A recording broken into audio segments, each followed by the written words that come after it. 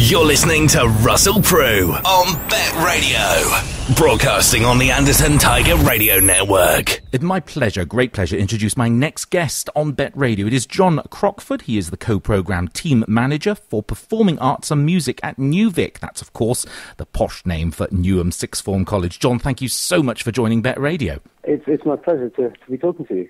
Ah, bless you. Now, we've just interviewed two of your fabulous students, just absolutely cracking performance, and they're very creative. Can you just tell the listeners a bit more about this programme, of this enormously exciting programme you've got going there? Yeah, absolutely. We do level 3 BTECs in vocational courses. We do music technology, and these guys are also some of them on the performing course, so they're doing an A-level course, so they'd be doing a vocational A-level called a subsidiary diploma. The advantage being that we can engineer and devise interesting projects through so that they can expand their skills through interesting outcomes. And this covers live music, so performance, but also covers clearly music technology, sequencing, recording, studio work, and live work as well. Mm-hmm. What's interesting is the development over the last few years, more and more marketing and kind of, the whole holistic angle coming in as well, awareness of the industry, not just sort of copyright and that sort of thing. No, important.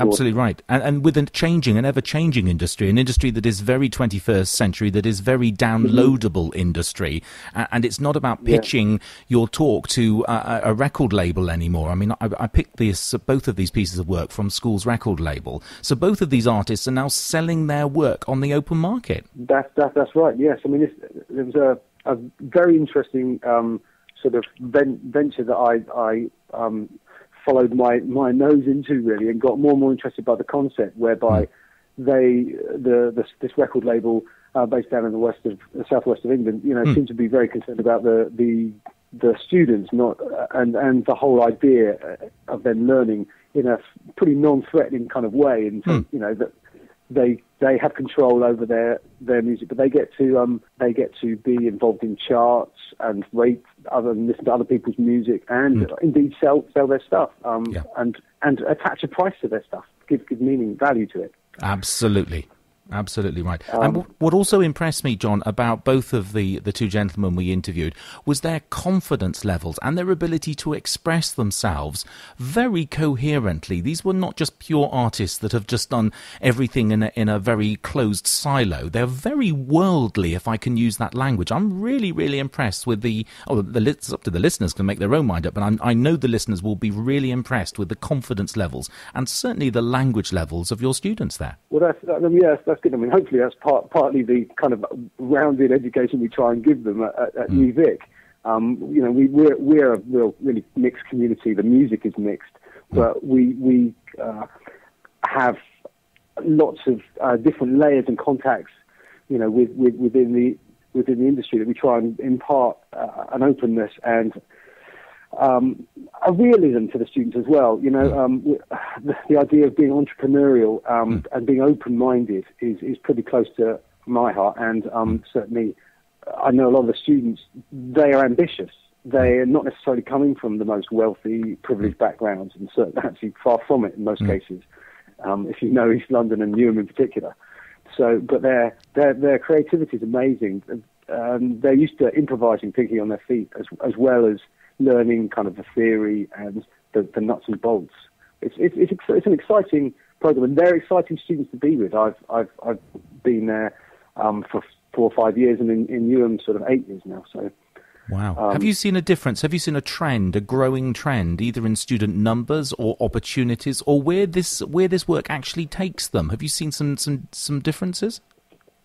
We do, and there are opportunities and there are threats as well. Obviously, in today's climate, I was talking last night to some people, some students who are now at uni and who come back to our college to do for a presentation evening.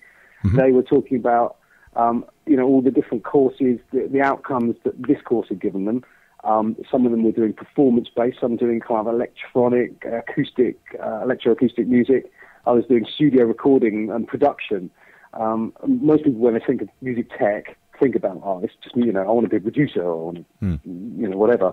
But actually, the range of skills you need to create a viable career or to give yourself opportunities is so vast that you need to be quite open-minded and versatile, open for collaboration. And versatile. I think you're absolutely right there. Absolutely right.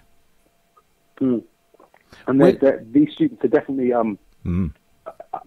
for collaboration as well. They were excited by the idea of the school record label, as much as we were. The idea that there was a real-world outcome there, that they could learn some of the process. The idea of speaking to you was really exciting for them. The idea that they have a real presence out when their music is mixed and mastered, and they can learn skills and learn it. And make mistakes and learn from those, and maybe the marketing or the image behind the track, or they start to get the whole picture. That's amazing. That's a really nice idea. You're not just saying, imagine it's a record company. It is a record company that is out there. And they're being marketed as an artist, as would be for any other record company. What's the next step for these students? Where do they typically go on from you? They typically would end up either going and doing work in London.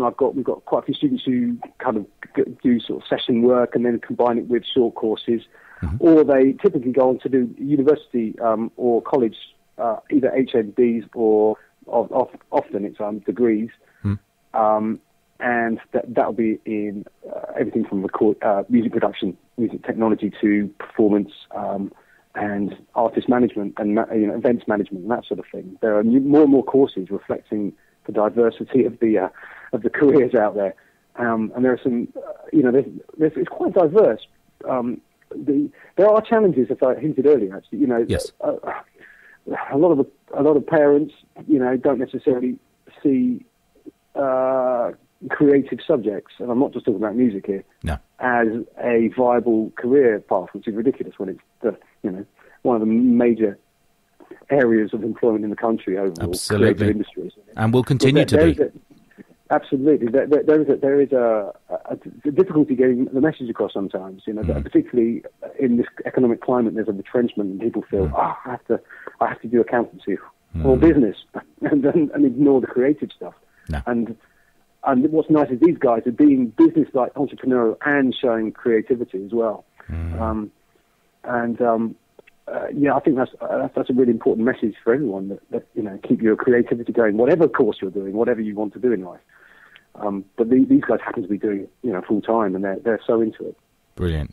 Well, it really does show in their work. And John, thank you very much for your time. I'm very, very grateful. Cracking students, keep going at it, and keep in touch, because I'd like to just follow their careers and see how they get on. And if I can do anything else for you in the future, you call on me again. I'd be delighted to interview them. Just really good, and I'm very grateful. Chatting live here with John Crockford, who's the co-programme team manager and performing arts and music at NewVic. John, thank you so much indeed for joining BETT Radio. It's been a pleasure. Thank you.